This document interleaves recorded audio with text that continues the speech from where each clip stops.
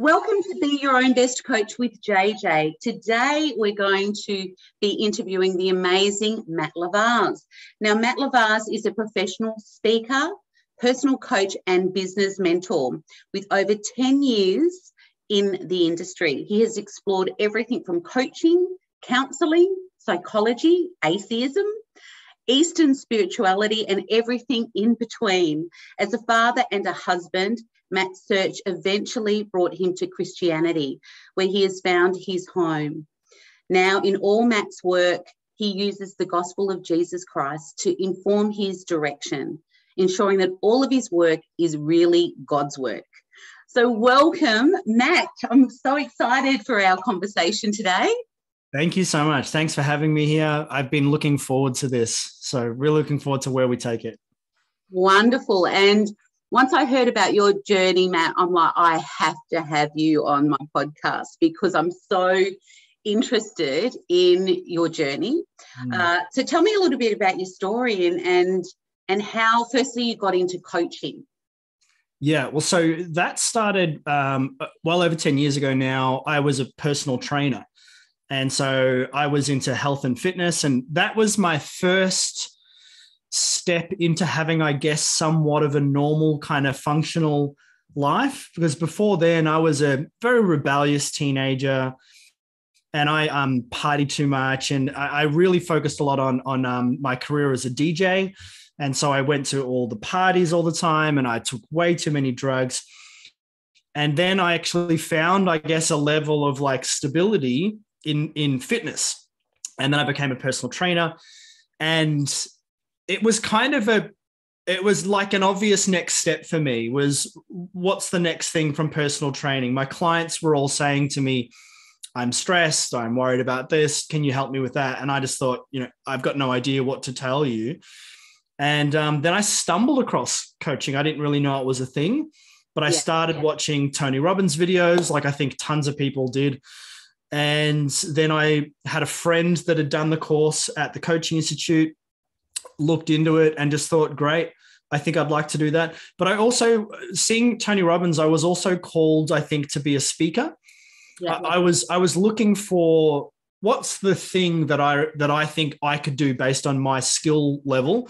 And I always wanted to speak to people. So I always would strike up a conversation. I just wasn't very good at it. I think I was a very bad communicator, but I always had the confidence to do it, if that kind of makes sense, even though I was horrible at it. And that's how I came to coaching in the beginning. Yeah. Wow. And so tell me about your shift from coaching in the form of Christianity, because that's big. And I know that I'm from the Coaching Institute as well. I'm a student at the Coaching Institute, and I feel a connection there because I've sort of gone through a similar journey myself in regards to coaching and the concepts of coaching, and then going into Christianity. Tell me about that. Well, I think maybe like a lot of people, I used to think that religion was, from a coaching perspective, what we would call magical thinking. So I think magical thinking is actually a term coined by psychology, which means anything outside of yourself that you are going to outsource your power of responsibility to. And I always thought that's what religion was. So it's like, instead of taking responsibility for your finances, you could just say, well, God's going to take care of them for me. And I still think that some people may lean a little bit that way, where they maybe aren't taking enough personal responsibility. I truly believe that, God gave us free will, and he says in the gospel that if a person doesn't work, then they shouldn't eat. I think that he wants us to work and take responsibility. Yeah. But I was extremely judgmental towards all religions. I really thought I knew best. I really assigned to the idea that science knows everything. And actually, previously to that, though, I tried out a lot of different, I guess what you would call Eastern spirituality. So yoga or Kundalini meditations, energy healing. I looked at different types of esoteric kind of dancing, lots of different sexuality kind of practices. I explored lots of psychedelic drugs. So I explored things like DMT and mushrooms. And I was always searching for where's meaning? Where is fulfillment? How do you solve the conundrum of the human condition of kind of feeling hopeless from time to time? Yeah. And the more I spent time in all of those fields, the more I didn't find the answer. The more I found everything that I learned seemed to solve the problem for a small period of time. Yeah. I found that everywhere I went. It's like you learn a meditation and you go, great, I feel good now. And then that kind of wears off and you go, well, now I've got to learn the next meditation. And I've got to learn the next thing, and I've got to do the next course, and I've got to go to the next level. And you've got to keep on ascending through levels of consciousness. And also, you know, for people that are still into that stuff right now, like no offense to anyone who's into it and exploring, I think that it's important for you to explore and find your own answers. And I don't want to seem better than anyone in any way. Yeah. But personally, what I found is that there wasn't really any answers there. And through my own despair, really, of thinking, how do I solve my own internal struggles? It really hit home for me when I was going to be a dad. So when I knew I was going to be a dad, me questioning what kind of a man am I became really important to me. Yeah. Because I really wanted to be able to have my son look at me and say, I'd like to be like him, you know, or at least there's a bit of a demonstration for me on how men should treat women, for example. Yeah. And at that time, I was really struggling with an addiction to pornography. Yeah. And that led me down a really very destructive path, And I think my relationship with women was horrible. Yeah. It was not one of respect or honor at all. And I really questioned that. And I think like many people, I had a moment where I reached out in desperation I didn't really know much about God at that moment, but I reached out to God and said, if you're real, like many people say, I'd really like some help in this moment. And from that moment on, it was a very progressive journey where I started studying the Bible. And the Bible slowly started making a lot of sense to me. Yeah. And like it's given me a foundation for my life that I've never experienced anywhere else. Completely changed me in ways that I can't credit to myself. Yeah. I was saying I had a Bible study with a group of men this morning. I was saying I am convinced that I am a bit of a hole without God in my life. I don't think I'm a very nice person without God, but when I have God in my life, I'm kinder, I'm more compassionate, I'm more, what's the word I'm looking for? Patient. All of these things, I personally attribute that to God helping me through this personal journey that I'm on. So it's profoundly changed how I see coaching. Profoundly. Wonderful. And it's interesting, a couple of things that you said there. One was that you said when you were going through, you were exploring and you were doing yoga and you were doing all of those things, and you mentioned that you were not, you weren't into religion. It's interesting how what we know now is that things like yoga is a religion in itself. Yeah. So I thought that was really interesting because that's something because I haven't grown up with a Christian family. So it was, and still is, I'm still learning in regards to, living in a different way. And so I never ever thought like things like yoga had anything to do with religion. Or if I walk into a place and see a Buddha, I wouldn't think a Buddha statue, I wouldn't think anything of it. I wouldn't think, oh, that's a religion. I just was so naive. But the other thing that you mentioned that that I loved. I thought of this saying that a pastor said once, and I can't remember it exactly, but he said something like, work as if your life depends on it. But really, it's really about God is the one that actually creates everything. But work as if you're the one that actually can achieve it, but it's really God that actually achieves it. Yes. Something like that. And I thought that's a really great thought to think about, is that that you can work hard and work towards your goals, but know that ultimately it's God that's going to create that for you. Yeah, completely. I think it's a big shift. I think one of the major parts of what the gospel teaches us is that the good that we do in our life comes from God. And it's, the enemy in the Bible is pride. So the biggest enemy is thinking that you are the solution to all of your problems, and that you are the only, you are the center of your universe and it's all on your shoulders. Where the gospel teaches us that you have a part to play 100%. You are responsible for your life. And it's just that there are certain things, like being a good human being, that are so hard to reach for, and we consistently fail at it. And that's where the grace of Jesus comes in and says, well, I'll do these bits for you. This bit's done. And you can find peace here.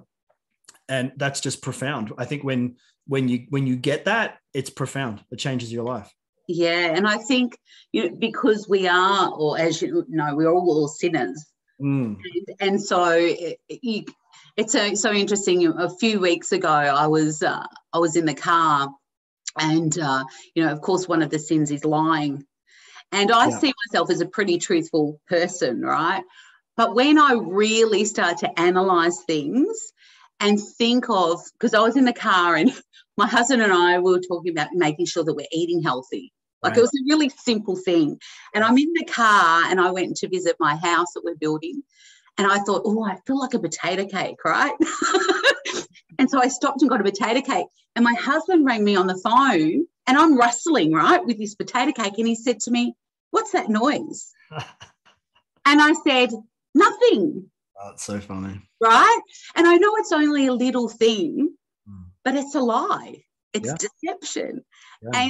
And then after I thought about it, I thought, wow, I just slipped into that deception. Yeah. And after I did tell my husband about it, but we are sinners, and but I think, I try and live my life as pure as I can, but at the end of the day, we are sinners. We're not perfect. We're not God. And so it was just all those little things are reminders now for me to go, well, I try and be the best person I can. And it's good for me. It's an eye-opener for me to go, hold on a minute. And, that little lie, you didn't even need to tell it. Like, what was my husband going to do? Was he going to go, wow, that's not good enough? My husband would have laughed. But still, I said this little deception to make myself feel, I don't know, it's probably from the past, from not wanting to get into trouble, Yeah.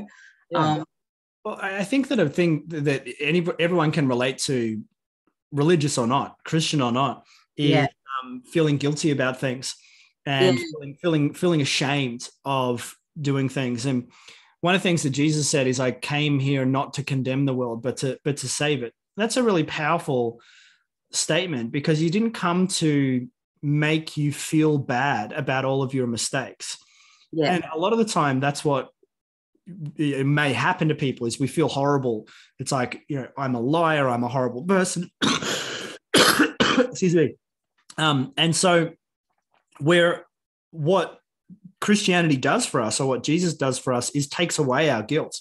Yeah. Like, you are going to slip up every now and then, and that's okay. Our heart changes though, so we don't want to slip up all the time. Yeah. But we are free from that shame and that guilt, and that's one of the biggest gifts, that change in heart. Yeah, absolutely. How with what's happened in the world in regards to the big COVID and all of that sort of stuff. Has that had any part in you in the last couple of years really focusing your direction towards God and Christianity? Yeah, it was definitely a part of it because so I think I would be in my atheism, I was probably still a little bit more a believer of what's called pantheism, which means that you believe that there is a divinity in everything and in everyone. And it's a very, very, very popular belief. So everyone is divine. And a lot of people say, you know, I believe in God, but I just believe that you are God and I am God and the tree is God and the water is God and everything's God. Yeah. And God's more like a life force. Yeah. So I was probably more on that position where I probably wouldn't have called it a God, but I would have said that there's some type of energy in everything and that energy is good. Yeah. There's goodness in everyone. And then if you wrestle with, okay, so how come a lot of people are evil? The way that I would try and explain that is, well, bad parenting. So like, you know, people had parents that didn't love them and then they experienced trauma and then they were playing that trauma pattern out. And I think that there's elements of truth to that, right? So like our childhood significantly affects who we are. Yeah. But when I was looking at COVID, one of the things that stood out to me was the intensity of the nastiness that spreading around the world, and the extreme lacks of compassion that I saw from our leaders, from communities, and you still see this now in politics, the divisiveness on topics like what do you do around like the topic of abortion that's just recently happened with the Roe versus Wade argument. And then it's what do you do with how do you treat people that want to use different pronouns? And there's, I guess we mainly hear about the loudest voices in our media. One of the things that stood out to me is I thought, okay, well, if everyone's good at their core, gee, a lot of people aren't acting like it right now. There's a wave of people that are just nasty towards each other where I think everyone would have benefited from a large dose of compassion to be able to say, I wonder why everyone's making these different choices instead of like, for example, I remember I think the guy who's the head of the Northern Territory, I remember him saying, you know, like essentially if you don't get the vaccine, that you are just a complete idiot. You're just stupid if you don't get it. Just that shaming. Yeah. All of that I saw made me think, I don't think I can now see all of that and then still believe that there's a divinity in everyone, because they're definitely not in touch with it. Yeah. And the more that I looked into the Bible, and so the Bible has a very, very basic, I think it's simple way of looking at the world that makes a lot of sense to me, which is that we're all made in the image of God, which explains why people with or without a belief in God can do great stuff. Like people are amazing. At the same time, though, we are all, as a default, sinners. And that makes sense when I look at the world, but it also makes sense when I look at myself. It's like, sure, I want to do well, but if I don't put some balances and checks in place, if I don't surround myself with the right people, and if I don't, for example, it's been amazingly beneficial to become a Christian, but I will default to some bad stuff. And I think that when we can recognize that in ourselves, for me, it helps me make sense of everyone. Yeah. Especially a non-believer. When I see someone do something horrible, I don't think that's just because of their bad parenting. I think that's because their default is sin. Yeah. And that's the default of human nature. And we are capable of great things and we still want to do the right thing. But I think we default to a very, very bad place. And obviously that's pointed out in clear terms in the Bible. Yeah. And do you believe that, because I think we are so, as you know, about social conditioning, and it's everywhere. No one can go away, get away from it, from what's in the media, what's on TV, from the schooling that we went to. If I had my time back again, I would absolutely be homeschooling. That's just something that I would be doing, and I would be giving the beliefs and values to my child rather than the government.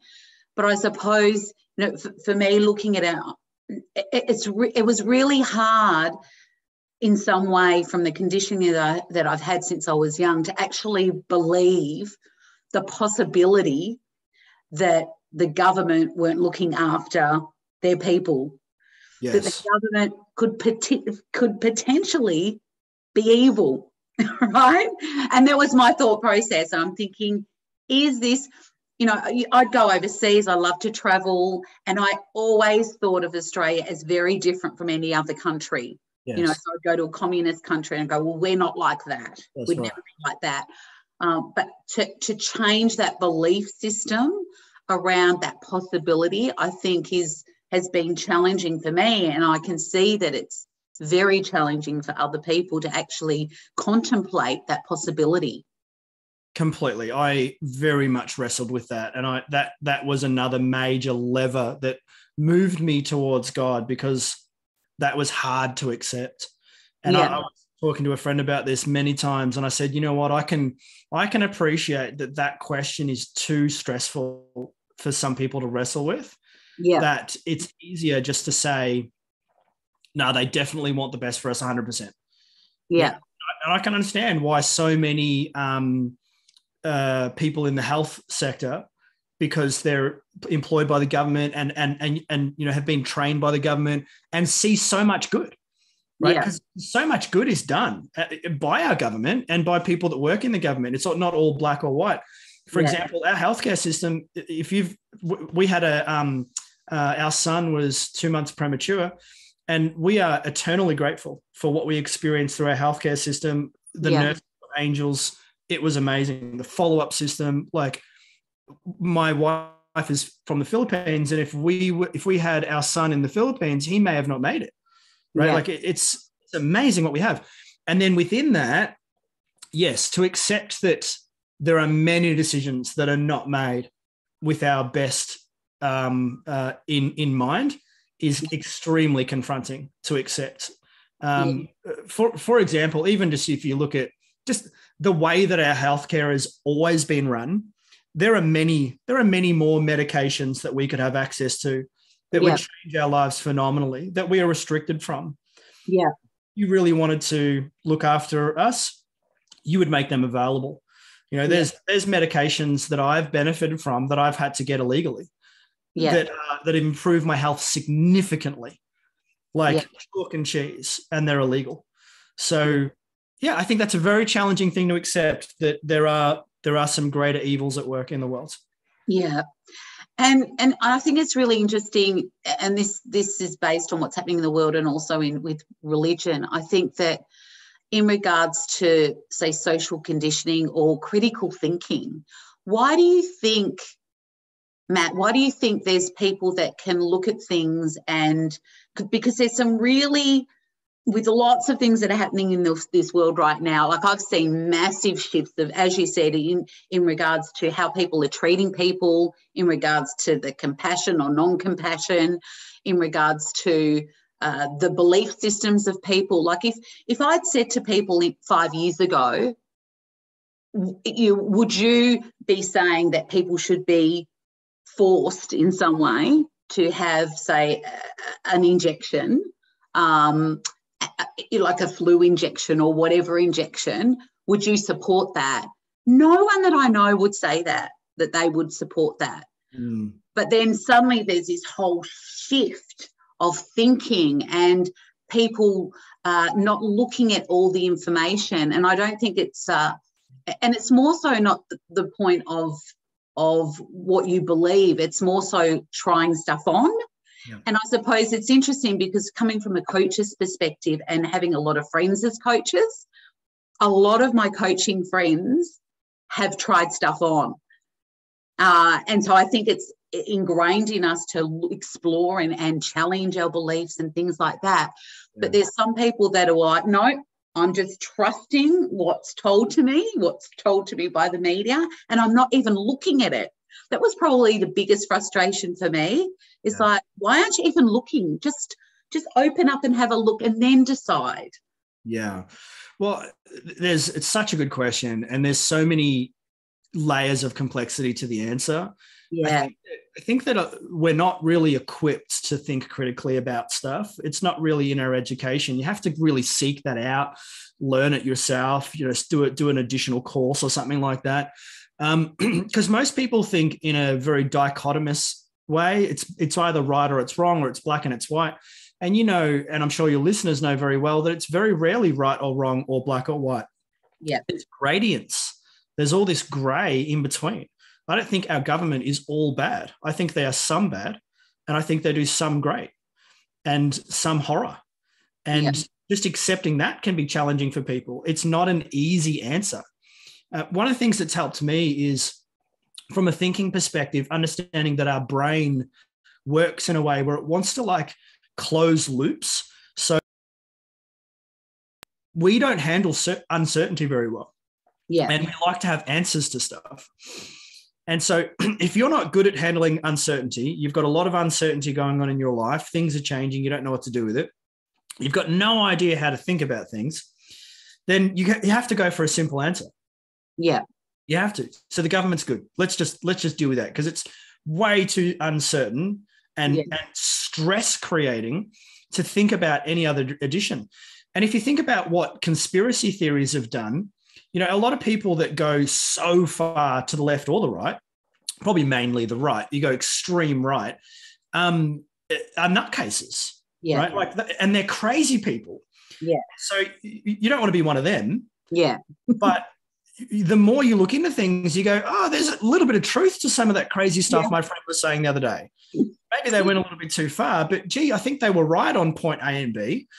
Yeah. And we've got so much social conditioning to fit in and to not be a crazy person and to be on the right side of politics. And if you just think about the fact that it's dangerous to, what's one of the things that's happening at the moment? People that can't define a woman. It's you can't even talk about that. What does that even mean? Just the fact that was an obvious conversation that we were all safe to do and that now we're not is an example of the social pressure of you'll be outcasted if you make the wrong decision. Yeah.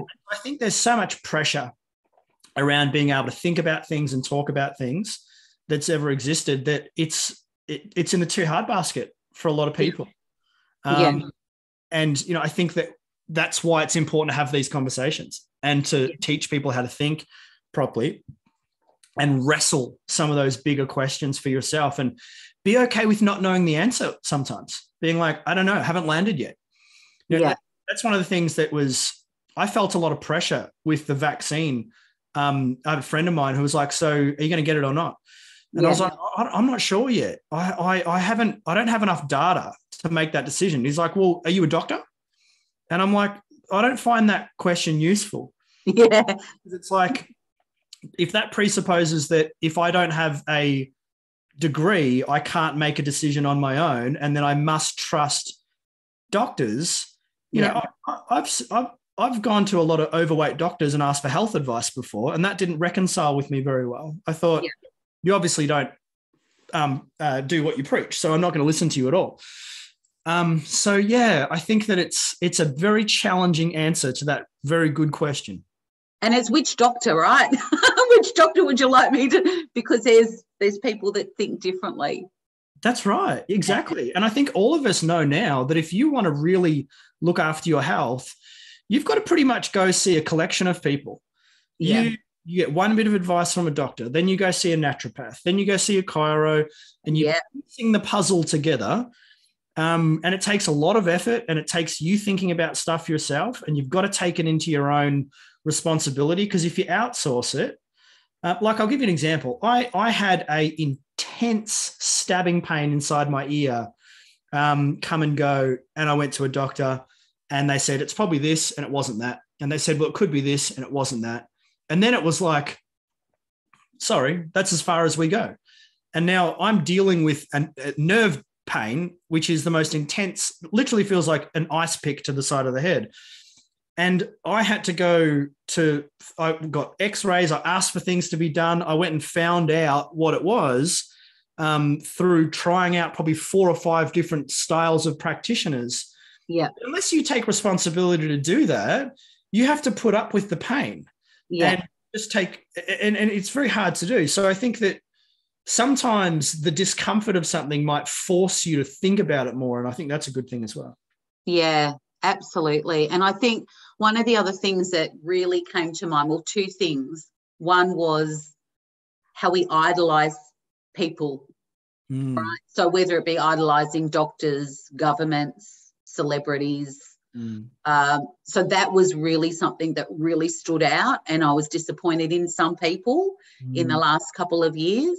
And together with that was the authenticity of people speaking out or not speaking out, and about what they truly believe. And so I think that one of the things that I did from very early on was speak what I thought was the truth. And even if I was still trying to work it out, for me, it was like, if I'm going to try and protect people in some way that I think is right, then I'm going to talk about it, regardless of how it affects my financial business, regardless because I remember the first time I spoke out with what I believed was happening, and all I was talking about was about just some critical thinking. That was all I was talking about, and some social conditioning.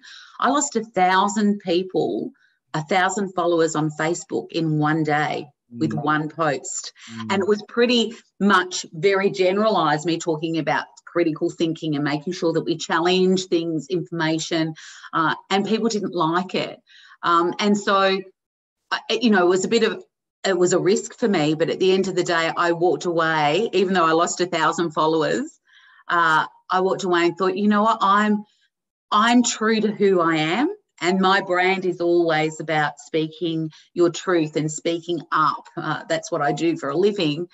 And I could still walk away and go, you know what, I feel good about it. I can put my head on my pillow and feel good about myself. So those two things about idolizing people and then being authentic, because I know that some people might challenge what's happening around but don't say anything, because the fear of fitting in or being judged, all that sort of stuff pops up for people. Well, and it is difficult because you've got people that it's not only a few people, but it's people probably that you love, your family, your best friends, and all that sort of stuff. So it's really, I think I've learnt so much with the challenges in the last couple of years about myself and about what I stand for, and about the people around me that, it's been really, really challenging, but, thank God for it, because it's really grown. I've grown as a person because of it. Yeah, well said. I think that you've highlighted something that a lot of us aren't trained to do, which is learn how to listen to the opposite of what you believe in. And I think that's important for a critical thinking perspective, is don't just live in an echo chamber of, and I used to do this with politics. So when I first got into politics, because I'm more like middle to the right and in my politics. And so I'd listen to middle right all the time. And I'd just be in this echo chamber of like, we're right and the left is incorrect. Yeah. And I think that for us to grow, we have to listen to the opposite of what we believe in. And then we have to try it on and be like, I wonder if there's a slight truth in that. Or I wonder if I could see how they come to believe that. Because otherwise, all we're going to do is, and this is what social media does because of the algorithm of it giving us more of what we like, we become so divided. And I wonder how many people deleted you because they were just like, she's wrong. She's wrong. That's it. She's wrong. And so I don't want to hear it. Yeah. Versus, well, maybe I don't agree with the way she's going, but let's keep her in. Let's keep her in the conversation and see what I can learn from it. One of the things that I find amazingly common, and I used to be this as well, is I used to have so many opinions on the Bible without reading the Bible. Yeah. And I find that extremely common today. People argue with me about it, and I'm up for the argument. I think it's great. Yeah. And they say, well, that's not what the Bible means. And I'll say, well, actually it is. Here's a scripture that says this is, I had a person say to me that the Bible, God doesn't want us to call him Father. And I said, well, here's the Lord's Prayer starts with our Father who art in heaven. Yeah. There are so many examples. We are taught to cry out, Abba, Father. And that's just an example of today's world. We hear one podcast, one interview, we're an expert. that person's wrong because we listen to one critic talk about it. Let's drown out the opposites. And I think it's so healthy to learn from people that disagree with you. It's such a powerful gift. And it is so challenging. Like, I pick myself up on that all the time, Matt. Like I'll see a post and I'll roll my eyes. Yeah. Like I'm looking at it and I go, no, try it on, JJ. That's my. How many times I've said that in the last couple of years? Try it on, and because and it's I've been so grateful for my son who has he's challenged me so much in the last few years about my beliefs, and he's taught me so much, and I love that because we can say whether we're so open. I can say, yeah, I'm really open. I challenge my beliefs. But really, there are beliefs that you just keep protecting. And once you become aware of it, and you go, oh, my goodness, I am not open-minded with this. Just try it on. Keep trying things on. And even though it's difficult, and that's a continual journey for me, to be trying things on and challenging my old beliefs so that I can continue to grow. And it's never been an easy process for me. But I suppose there's some people that I do see that don't even want to try it on. Yeah. They've made up their mind and they're just like, they're fixed. And they've been fixed. Some of them have been fixed for a very long time. Yeah, very true. And very hard to help those people. Yeah, exactly. So I've got a couple of questions actually from coaches that have actually asked some questions, which is fantastic, from Facebook. So one of the questions from Serena, she says, does the path of coaching and self-development make us more inclined to rely on our own wisdom and intellect and less inclined to trust God? I think that it does if there is no basis for faith or a religion or a belief in God in that person's arena. So without religion, because I know, for example, in the school that we both trained at the Coaching Institute, my guess is 30% of them would be Christians, or there's a lot of Muslims also. And then I would say about 60% would be Eastern spirituality, like totally into like yoga and Reiki and stuff like that. And then it'd be a small percent, maybe 10% would be atheists. Yeah. So I think if you're void of, for example, Christianity, then I do think it does. It is going to lean towards you relying too much on yourself. And that's, I think, the danger of it. Personally, I believe that. Now, if you don't believe in Christianity, you don't care because you think that you are the solution to all of your problems anyway, because that's the other alternative. Yeah. That you are the universe, which obviously Christianity and that idea do not marry. That's actually one thing that a lot of people have brought up. They've said, oh, Christianity is just the same.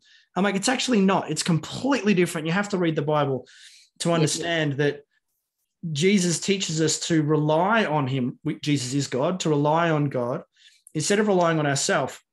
So it's part of the challenge that I've had integrating my work through being a coach, where I used to preach the gospel of self-reliance, and now I don't. I just avoid it. I don't speak up against it inside the school because I don't believe that's the right thing to do, because many people have joined the school and they have that belief, and I want to respect that. But I think that as a Christian, you've got to have that foundation that you are not the solution to everything. Give some things up to prayer, or the Bible says give all things up to prayer, and then appreciate that you still need to go do stuff. You still need to be responsible. You still, God said, come to us through a sound mind. He means like think about stuff.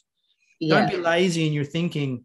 So I ultimately, when I first became a Christian, I was like, oh no, I don't think I can be a coach at all. What do I do?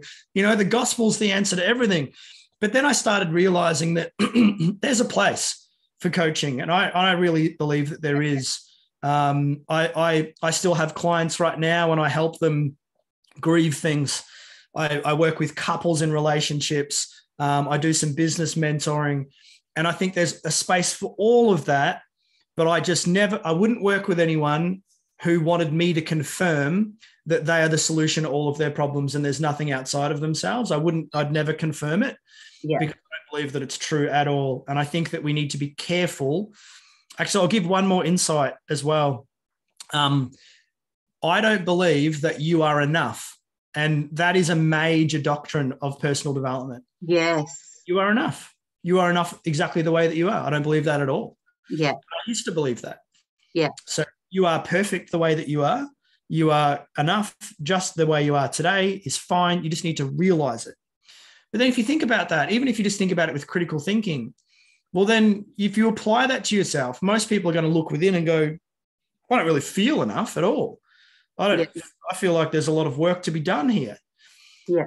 And so the gospel is the opposite. The gospel says you are not enough, and that's the way that you've been designed. And when you reach out and you realize that you need a savior, which is not a popular conversation. Yeah. Most people don't want that. They go, I don't need a savior. But when you realize that you need one, you're in drastic need of one, then you are saved through that process, through recognizing Jesus as your Lord. So to recognize that I am not enough and therefore God will complete that part in me, not through my own effort. Because, you know, Jesus talks about you can't come to me through works, which means you can't earn your way into heaven. And personal development kind of says the opposite. It says, yes, you can. You just need to be better at meditation, better at yoga, better at this, better at that, and then you'll get there. And I found that really stressful. I never got there. It was a lot of effort. And I feel so much more peace, grace, patience, love, and grace than I ever had. And I'm not earning it. You know, it's not because I'm a good Christian. It's just the deal. So I think that they are in conflict, and there are usefulness. There's a useful part of coaching though that we can still very much utilize. Yeah. And it's really about, I see it as really humbling yourself as well, in regards to, you know, and even I suppose knowing that, you know, when you said you've got a savior, even people that even think about coaching, having a coach is a big thing for them. But then actually knowing, hey, I can't, there's a savior, there's a lot bigger than me, and I am not perfect and I never will be perfect. And humbling yourself. And I've got that saying that I tried to say before, I just found it because I'll say it better from Pastor Anderson. He says, work like it depends on you. Pray because it does depend on God. Awesome. And that really resonated with me, to say, you know, humble yourself. You're not perfect. You'll never be perfect. But work like you know, that you can make things happen in your life, but pray to God because you do depend on him. Yeah. I love that. Amy, beautiful Amy, has asked a question. She says, how has coaching impacted your journey back into a relationship with God, and what's changed for you re-coaching since stepping back into that belief? Well, I think one of the ways to explain Christianity is that God changes us on the inside, and that's something that every Christian can explain. You could speak to that, and you could say, well, and in the Bible it says we get given a new heart. You take your heart of stone, turn it into a heart of flesh. And so I progressively feel that more and more and more. So I had a coaching session, an introduction coaching session with a young person the other night. And after the session, my wife came in and asked me, you know, how did it go? And I just turned to her and I cried for a moment. And I just said, I'm just so sad for this young person because she's been through so much. It just hurts my heart what people go through. Now, previously, I wasn't like that. I wasn't that type of person. I would have thought about it. Yeah. Right? And God's changed me on the inside, where he's made me, thank God, more compassionate. I'm still so much a work in progress, but so much more, I think, caring and loving. So I actually think he's making me a better coach. He's making me kinder, less selfish. less self-focused. I'm genuinely so much more concerned about doing the right thing by my clients than I've ever been. It's just a whole other level. Yeah. I never want to put money ahead of anything. Yeah. Where previously I probably would have, I would have said that, but I probably would have made a couple of allowances here and there so I can make another buck somewhere else. Yeah. So I think that, because like I pray for my clients, and I pray for their hearts, where previously I think I saw my job as I'm rocking up, delivering a service, and then that's it. I do my best. I deliver my service, but it really is your responsibility to go and change. Yeah. And so for me, the relationship that I have with God has just changed the way I think that I see my role in other people's lives. I love it when a client asks me about God. I never bring it up because I've got clients that are not believers, and I will never break I'm never going to start ministering to people that don't want to be ministered to. Yeah. But every now and then I have a client that'll say to me, they'll ask me a question and I'm thinking, yes. And then I've had a guy that I'm working with at the moment who asked me to pray for him at the end of the session. Yeah. And at the end, he goes, gee, that felt good, didn't it? I'm like, it's good, isn't it? And then he asked me again to pray for him at the end of it. So little things like that just give me so much more joy. I think I'm much more connected to the work than I've ever been. And I definitely attribute that to the change God has made in me, for sure. Beautiful.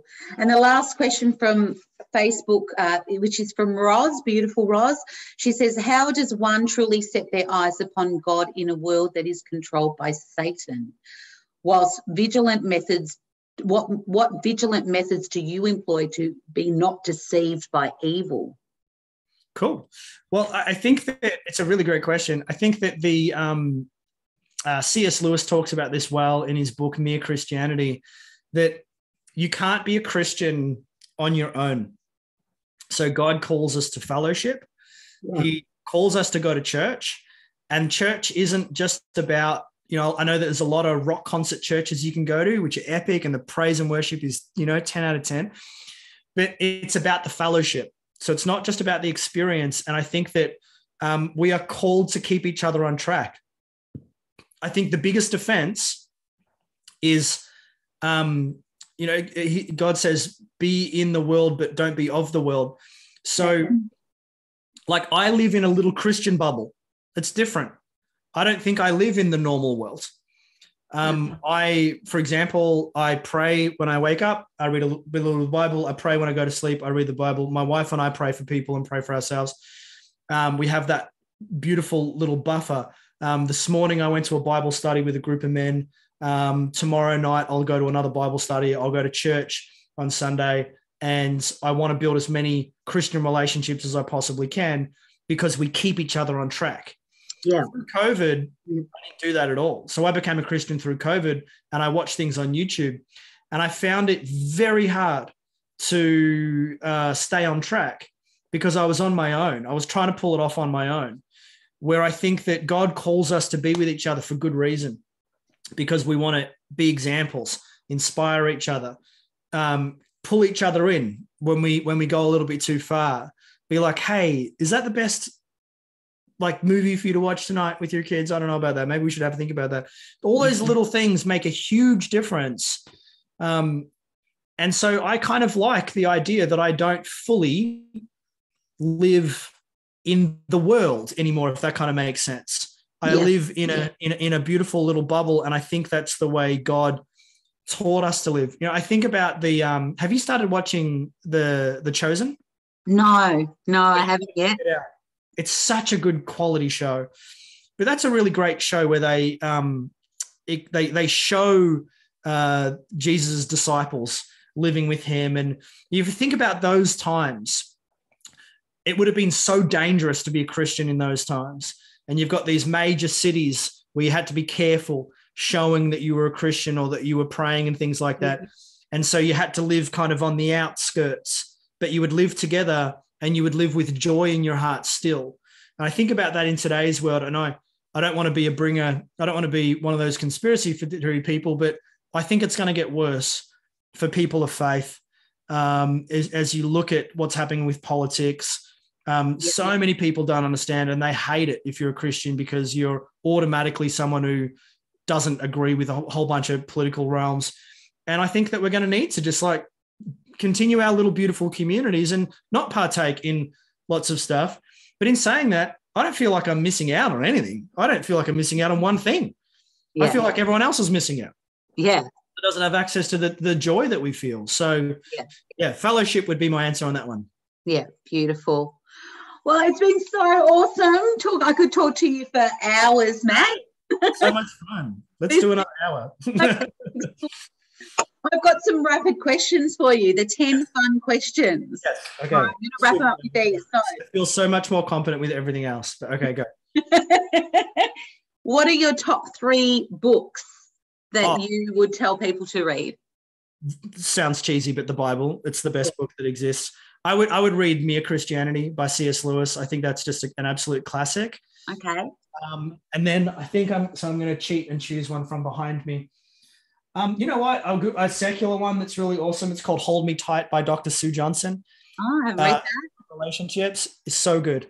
Sue Johnson is one of the leaders of attachment theory, and I teach her work all the time. Awesome. That's a new book for me to read. What's your favourite holiday destination? Anywhere in Asia, probably. I'd love to go to the Philippines, but I could go back to Bali and Thailand forever. I just love it so much. Yeah. Not the popular places, but the quiet places. I love it. Yeah. I could do with some hot weather right now. Are you a dog person or a cat person or both? I'm both. I just love them, but I'm allergic to both of them. How much does that sound? Oh, really? No, I've got my little puppy dog just he's been under my feet all day. I'm so jealous. Oh, wow. What's one thing on your bucket list? Well, it used to be stuff that would be, like jumping out of a plane, but now I'm a dad. I just want to stay alive. So I don't know. I think I might like to be a pastor one day and eventually become a minister. I think that would be really awesome. I don't know when that'll happen, but yeah.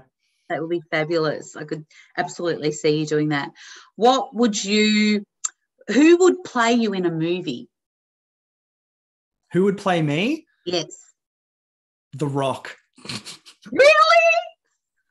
Just because I want to have more muscle. There's a guy, I can't remember what his name is. Anyway, you look like him, and I would have said him. Anyway, can't remember what his name is. He's very popular. Yeah. Best piece of advice you have been given? Oh, gosh, best piece of advice.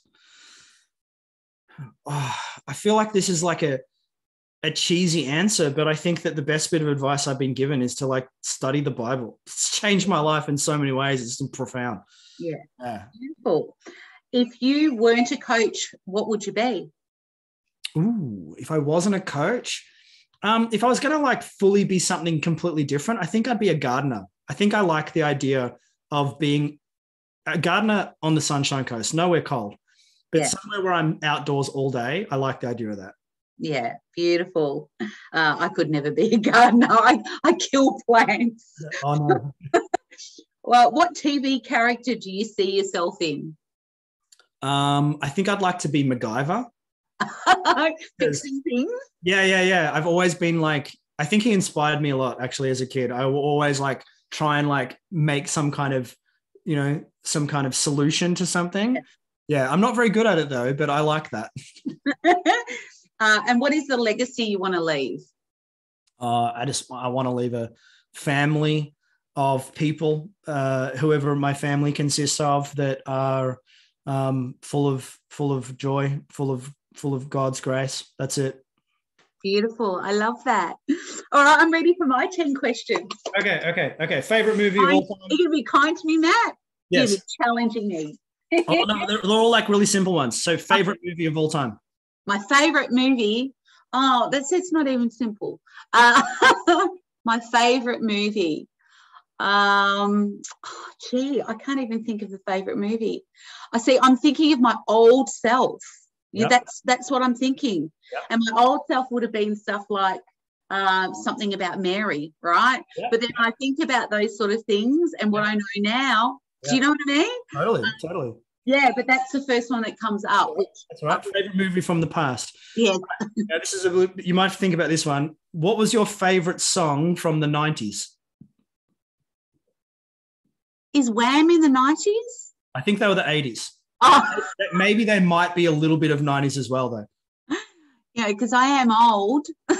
That's all right. We'll take Wham. Wake Me Up Before You Go Go. And I used to have the T-shirt that had Go Go in, I think it was pink, hot pink.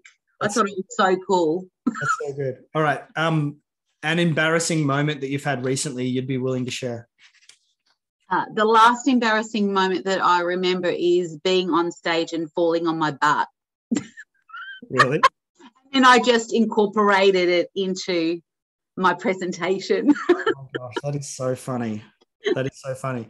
Have you ever liked any of our prime ministers? And if you have, who? Our prime ministers? No. No, but I thought that I liked Obama, but I've changed my mind on that. Yep, fair enough. I think a lot of people would have been the same. Yeah. John Farnham did a lot of comeback tours. Do you think he should come back? Yes. Yep, we should bring him back. Farnham. He can come as many times as he wants. I am with you on that. We need him back. We need him back. I completely agree with you. When you go to the toilet, do you fold or scrunch? Fold. Same. Who scrunches? And the toilet paper has to go over the top people, not underneath, over the top. Over the top. I'm with you. I don't know who scrunches. It seems like a chaotic thing to do in life. If you were an animal, what animal would you be? I've got 3 animals. I have to have 3. So a dog, because I absolutely love dogs, or a dolphin, because I just think the last time I swam with a dolphin, I just nearly cried, or an elephant, because they're just so majestic, amazing. So good. Maybe you could be a combination of all of those things. Yeah. If you could choose a superpower, what would it be? To be invisible. Oh. I'd just go everywhere and just like listen into conversations. That would be so cool.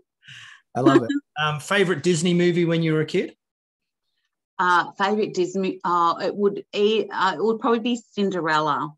Oh, nice. I wanted to be her. Good movie. Good movie. And if you could be a cartoon character, what cartoon character would you be? Tweety Bird, because that was my favorite. Tweety Bird. That's so good. Old school. I look at, the old me, if I look at the old me and I'm thinking, even when you're saying what's your favorite, show when you were little, like Cinderella, and then knowing, some of these movies that kids are watching now with all the different social conditioning in them, it's like, wow, I just don't know what I like anymore. Yeah, for sure. Well done. Thank you so much. So, Matt, it's been a pleasure. I loved picking your brain, and thank you so much for serving my community today. How can people get in touch with you? So you can come to my website, which is just myname.com, so mattlavars.com. You can find there's a YouTube channel there that you can check out. You can listen to my podcast on Spotify. You can get in touch with me there, and I've got some free resources you can check out as well. Yeah, awesome. Thank you so much. And yes, we absolutely have to do this again so we can hone in on even one subject. Yeah, and go deeper in one subject. That would be absolutely awesome. Thank you so much. Thanks for having me. Pleasure. Thank you.